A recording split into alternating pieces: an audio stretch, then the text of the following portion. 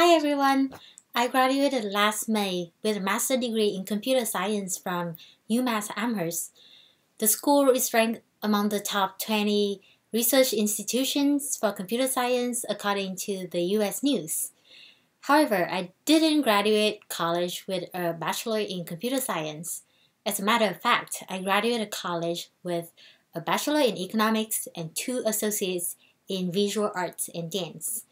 Today, I would like to tell you that it's possible to get into a master program for computer science without a degree in it in your undergrad. And this is how I did it. How did you even get into a top graduate program for computer science? Good question. I did take a few computer science classes in undergrad, so I knew what computer science was like and whether I liked it or not. I first took Computer Science 101 in my second semester of my junior year in college. I instantly fell in love with it and wanted to graduate with a degree in computer science. However, that did not happen because Mount Holyoke classes for computer science was very structured, as they should be. Mount Holyoke College had a really good computer science program. Woohoo! For women college! It took me a year taking one class per semester at a time until I could take several computer science classes per semester as I advanced into higher levels. So I kept taking as many computer science classes as I could. I took basic and advanced oriented programming, computer system, data structure.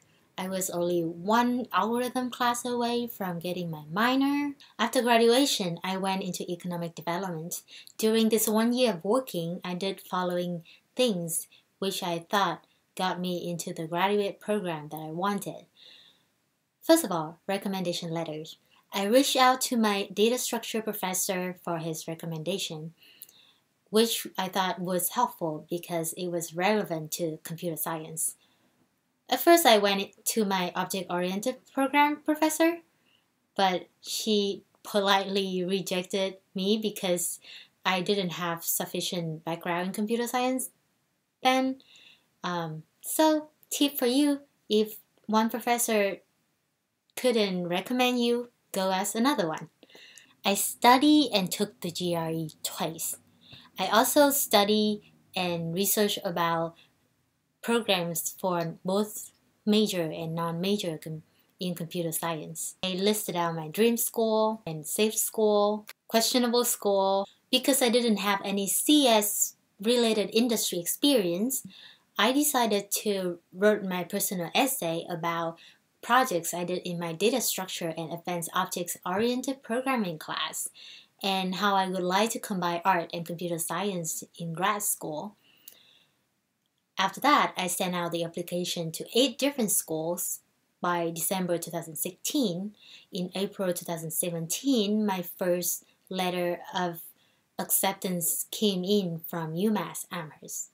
And because I knew the area so well going to Mount Holyoke College, and I knew that UMass Amherst had a really good graduate program for computer science, I decided to accept the offer. And the rest is history. There you have it. Those were things that I thought got me into the computer science master program in UMass Amherst. First, fundamental background in computer science in undergrad. Second, a letter of recommendation from a computer science professor. Third, GRE score. Fourth, research into school that's suitable. Fifth, personal essay. And sixth, luck. I never thought I could get into such a prestigious program for computer science like the one in UMass Amherst.